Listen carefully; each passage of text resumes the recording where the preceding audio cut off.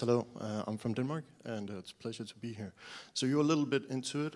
This is a cast and a Danish production, which is entirely Nordic. It therefore has some lack of diversity, you would say, as also new rules are implied in Hollywood. What are you on to? Sorry, but from the get-go. From the get-go, there is set some rules of diversity across the Atlantic for competing in the best picture, the equivalent to this competition.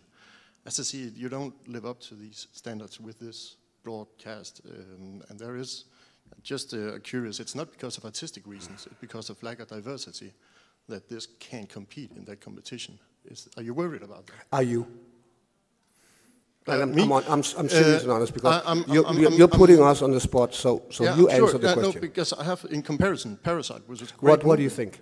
I was thinking that Parasite was a great movie coming from South Korea, had the same level of diversity, but coming from South Korea, this was actually still eligible for the competition.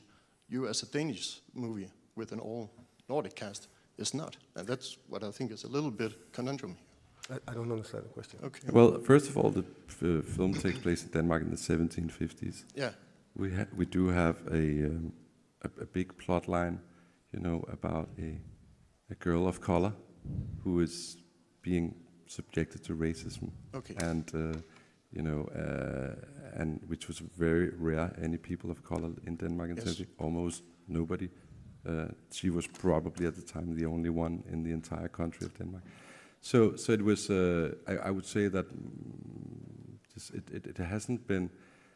It wasn't a thought in our mind that I think it would be a little weird. You know, if it's just a historical, exactly. how it was in the 1750s. That's also what I was portraying for. Yeah. Cool.